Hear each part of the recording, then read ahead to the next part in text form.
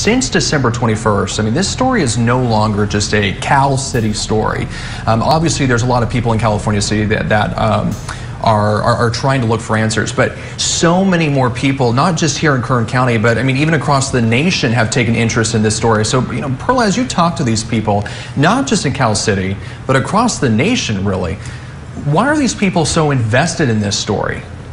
Yeah, I mean, when the first day this story came out, we heard it was a 3-year-old and a 4-year-old, and we said, this is a serious case. How would a 3-year-old and 4-year-old go missing?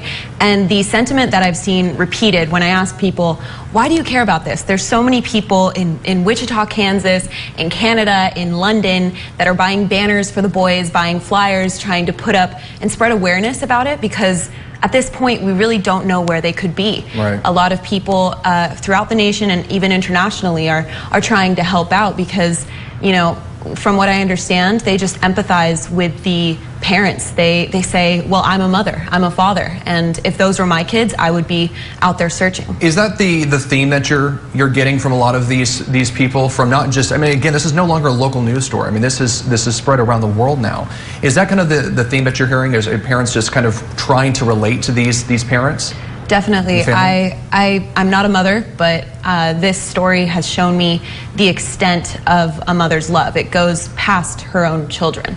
There's mothers who, you know, are foster parents. There's fathers who have their own children, and they've all said the same thing. You know, I'm a parent, and I, as a member of this community, care about this, and even as a member of just, you know, the foster community internationally, they want to help.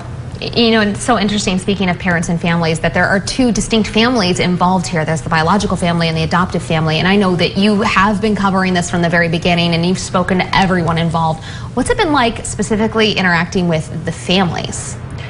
Well, the adoptive parents, they only spoke to us a day or 2 days after the boys went missing.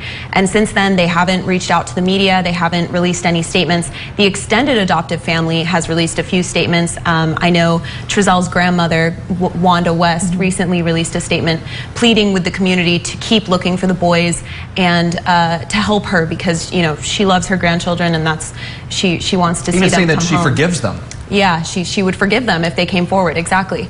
And so the adoptive family has released, the extended adoptive family released some statements, but they haven't been in contact with the media at all. With the biological family, they've done some interviews, the cousins and the relatives have done interviews.